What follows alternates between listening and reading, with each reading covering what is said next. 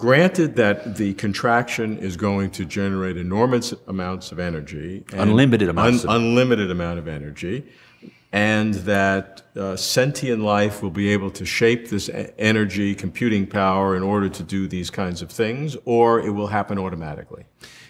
It will happen because intelligent life wants to survive.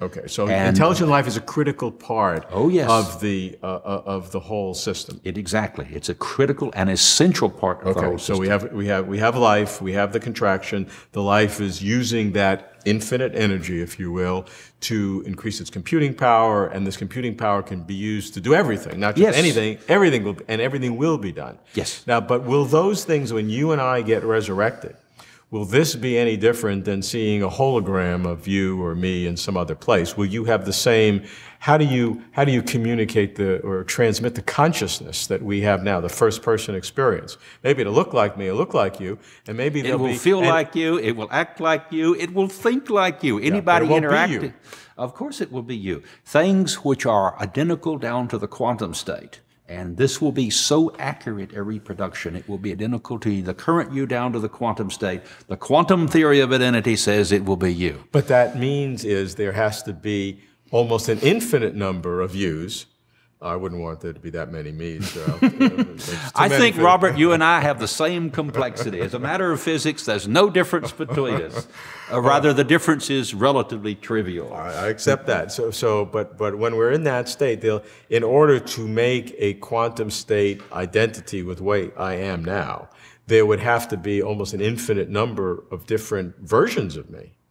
Well, not that many. A mere 10 to the 10 to the 78th power versions of you. 10 to the 10 to the 78th. Yes, that's sufficient to get enough of you. Okay, but that's not an infinite. That's way away from infinite. It's infinitely less than infinite, obviously.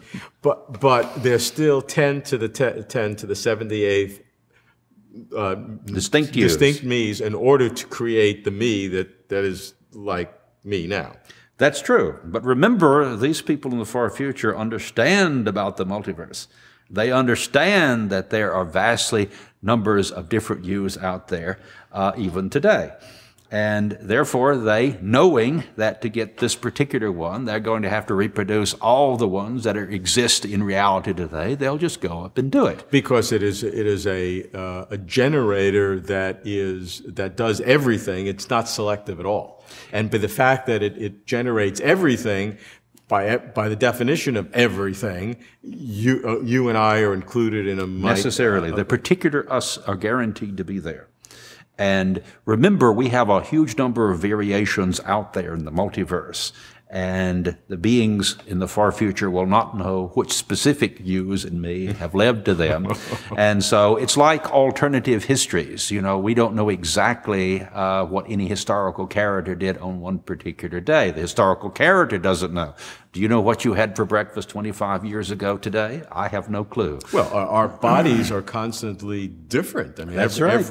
So not only will they have to reproduce this particular you at this instant in the universe, they'll have to reproduce all variants of you over your entire, let's hope, very long life. Right. And they will do so because that's an insignificant part of the computer power which they will possess.